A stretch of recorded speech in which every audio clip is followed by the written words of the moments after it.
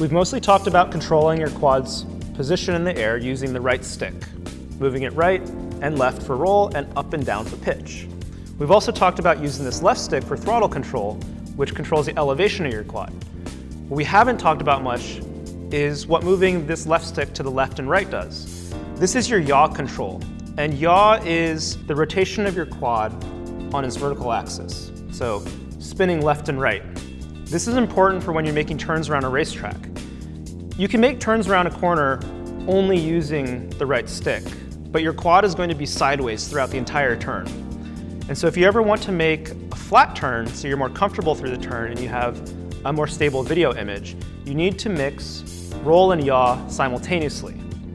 One way to think of this is, if you're a passenger inside of an airplane, you'd want the pilot to make a flat turn so all the passengers are comfortable. If the pilot made a turn banked the entire time using just the right stick, you'd probably be sick and unhappy. So consider yourself the passenger inside of your own quad. And to keep yourself comfortable while you're flying FPV, mix roll and yaw through the turn to give yourself a nice flat coordinated turn.